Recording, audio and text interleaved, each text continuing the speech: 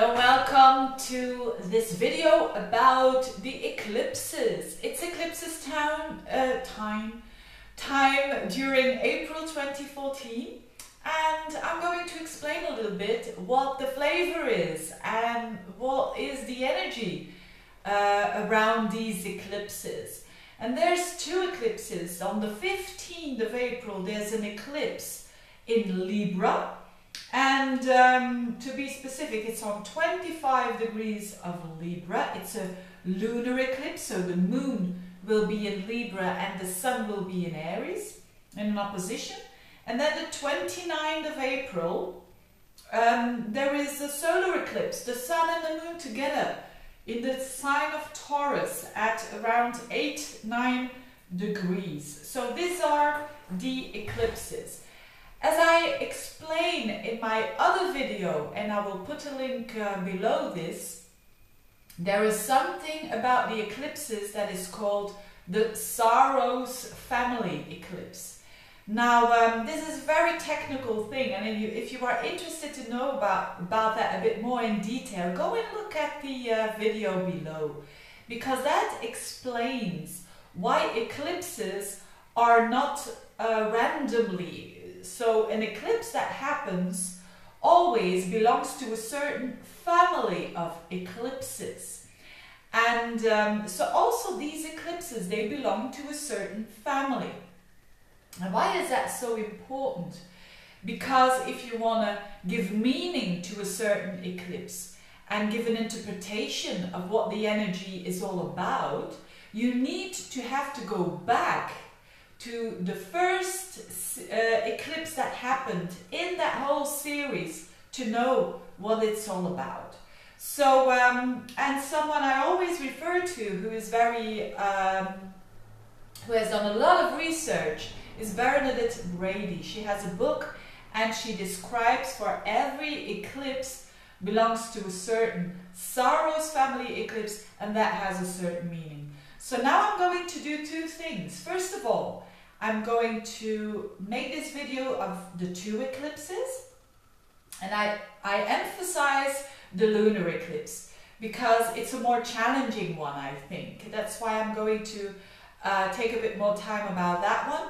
The Taurus eclipse is a bit different from energy, but both of these eclipses belong to families that had a certain energy. And what is this energy about? So now I'm not even talking about the constellation of planets that are there at the 15th of April or at the 29th of April. No, I'm talking about the first eclipse of that series, which was long time ago, and looking at the chart, what it was saying. And what it was saying was what I've said in all the monthly horoscopes of the videos. Don't jump the conclusions. That's the energy of these original eclipses for both of them. It's about information, it's about new ideas, and it's about impulsiveness. So it's about information that comes our way that could be quite impulsive, that is actually quite impulsive, and therefore the advice of don't jump the conclusions. But I want to add something to this. If I say don't jump the conclusions, I don't mean to exclude the fact that intuition is always wrong.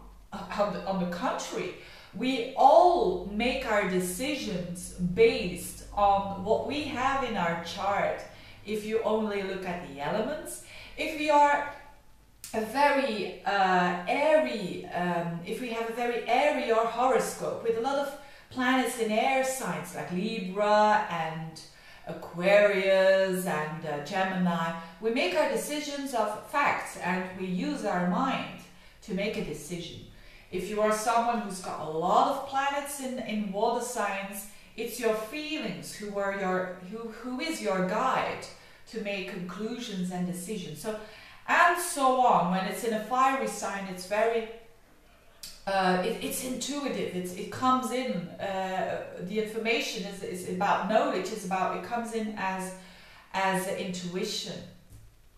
And when it's didn't I have then? if it's in the earth signs, there needs to be experience, there needs to be proof that is tangible in order for making a decision. Now, why is this so important? Because this is a flavor of impulsiveness and of insights. And a lot of people, if insights come suddenly and you act on it, a lot of people would say that's not a good thing. You should not be impulsive. But every now and then it is a good thing, because our insights that come from our intuition can be correct as well. So it makes me think a lot about the sign of Aries, and with the lunar eclipse, Aries is involved.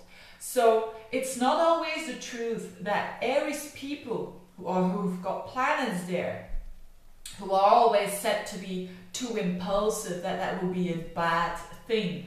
Not necessarily, but in many cases it is. It is. It is a bad case if you jump into the water and then you realize, oh, I'm all wet all over. So, but at times we have to react almost without taking our time, because we are in a critical situation. Therefore, Aries can be very, very courageous and can be very useful. So it depends upon, in your life, what your situation is. And so for people who have a nature of impulsiveness, so who have maybe some planets in fire signs or rising signs, so for people who are quite, you know, a bit, they don't have a lot of patience, for people like that, it's the advice of be cautious. Be cautious, because you may do things that you would rather regret afterwards. But there are also people who are not like that. You've got also people who are more of the Saturnian or Saturn-like people, who are very cautious, but who are to the other extreme. They are stuck because they think too much, or they are stuck because they are worried too much, because there's too much fear. And for these people, these eclipses can give you, it can be actually a very good thing, because it frees you up. Now, so the main thing about this energy is, okay, ideas that can come into very fast, but you have to be sure that if you do actions after that information that comes in, that you don't go too fast, don't jump the conclusions, especially for those who have an impulsive nature. So that's the explanation. Now, if we look at the chart of the lunar eclipse itself, the thing that strikes me the most is that at that day, the 15th of April, Mercury conjuncts Uranus. So this is a trigger.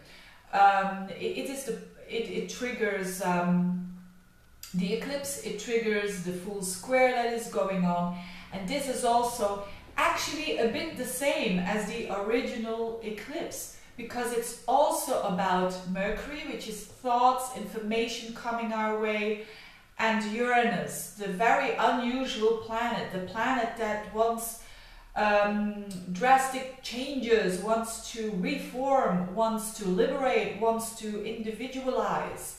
So these two energies together is very nervous energy.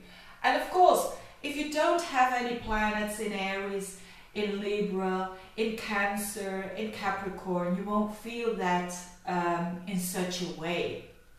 But if you've got planets, or don't forget the progress planets, so planets in your progression, if they reach between 20 and 30 degrees of those four signs I just mentioned, then you are going to feel this energy the most, and you will some information will get to you that prompts you into this unusual information, and maybe a sort of a wake-up call that can be for the better or for worse.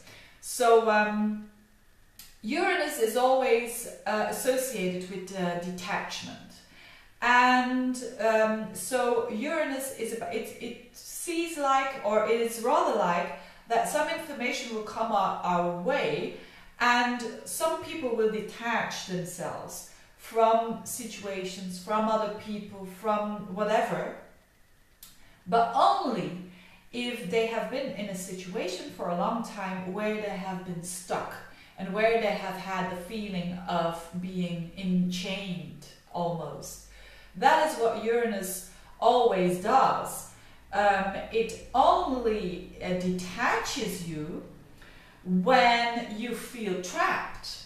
So everyone in a natal chart who has a connection with Uranus, like a sun conjunct Uranus or a moon squaring up to Uranus, or so people who have this Uranus in their birth charts, they have that in their lives, that sometimes when they feel trapped and when they feel they have no liberation at all towards a certain situation or people or whatever, they detach themselves from it because it is too much for them. So funnily enough, these people are reformers in other people's lives, but they have a bit of a challenge to reform themselves every now and then because they tend to wait too long. And if you wait too long, if you build up that energy of, I know this is not good, but I can't get out of the situation, then of course something has to happen, mostly out of the blue, and then the detachment comes. What I'm trying to say here is that for all of us, it is a time where we have situations like that. And if we do, it is a time to be aware of it, to detect it, and it is a time of understanding why you feel that eager to detach yourself. So it's a good time to understand that. And in the monthlies, I will explain the typical in the house situation. So the area of life, it is confrontational. So it always tries to open up things. So, but sometimes people experience it in a bad way because there is so much resistance. If there is less resistance and an understanding of certain things that need to change, this energy can just be a bit of a accelerator to fasten the situation towards the level that you want it to. So it's definitely, I always find Uranus in a conjunction to Mercury and actually in transits as well. You have to take them with caution, especially when you have an impulsive nature. But for people who have been stuck for a long time, if you are someone who says, you know, I'm in this relationship and it's not going well, or I'm at this job and it's not going well, it can be just the thing that you need. So because it obliges you, it almost there's no other way as going forwards and taking action and doing something about your situation. So for people who haven't got the courage, it can be a very courageous time. So it is different for everyone, and but in general, this is the most important thing that I wanted to say about this this lunar eclipse. So especially if you've got planets around that degree, take your time to, you have this, I do these videos quite early because eclipses tend to, you know, you feel them already a couple of weeks before. Now, so yes, it is an eclipse with very nervous energy, but if you understand and are aware of what is happening, it can help you to improve your situation, whatever the situation is that you want to change it. And liberating yourself can be the case as well. Now, what about the other eclipse, which I'm not going into too much? The other eclipse is a Taurus eclipse, so the sun and the moon are conjuncting each other in Taurus. And actually the only thing that I think is quite interesting as well is that Mercury is conjuncting that eclipse. So again, it's about information coming our way, but and it's happening at the 29th of April. So whatever happens with that lunar eclipse, it seems to me that the Taurian eclipse is going to calm things down, which is good. And it's like saying back to reality, down to earth, whatever it is that has blown your mind, perhaps. Maybe it's a surprise, the information that comes to you and that you really like. I mean, it's impossible to say in general. You really have to, if you really want to know about this more, I really have to look into your personal horoscope, and then you can of course order a reading to do that. But the solar eclipse in Taurus is very much about like a very earthly energy and sort of new beginning, because that's the eclipse of a sun and a moon together. It's new beginnings. And the people who are going to feel that the most, again, look at your progressions as well, is people who've got planets around 7, 8, 9, 10, 11 degrees of Taurus, of Scorpio, of Leo, and of Aquarius. And this is more energy that has not that erratic flavor and not that impulsive nature.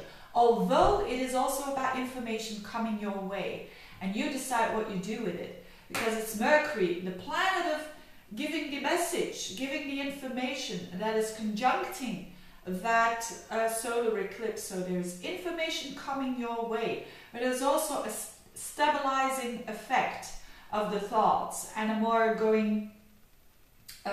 being more earthly about your thoughts, and therefore make a new beginning for whatever this eclipse is falling into your house. So for instance, well, no, I'm not going into the houses, because you can see that in the monthly horoscopes. I think I forgot Virgo and Pisces about this solar eclipse. So I always start with those two signs, and I work with oppositions. And I think I forgot to mention what the solar eclipse was about. Now for Virgos, it's really, really nice, because it's the it's a trine with your sign, so it's very nice, and it's in the 9th house, which is all about understanding on a higher level. For the Pisces, it's also about understanding, but on a more day-to-day level. So for these both signs, these solar eclipses that are happening, it's a lot about their thoughts and their ideas calming down, and also understanding now really, really good now. I stress the word real, because it's very tangible. Whatever it was that was really not very easy to grasp. And also about the 3rd and 9th house is also about studying. Maybe some Virgos are going to start new studies, or Pisceans maybe as well, because it's that those study houses, those understanding houses. So new beginnings there, and endings as well. So I hope this was a bit informative, those eclipses, but remember, it is not for everyone as important. It's always important when it is aspecting a certain planet in your chart, and especially axis, so the ascendant to the descendant, or the midheaven to the IC. Thank you for listening. Wish you all the best, and the best of luck for this eclipse during the month of April. And let the information comes in, even when it's a bit shocky or disturbing, but take your time to make your actions after that information has come in. Thank you for listening. Bye bye.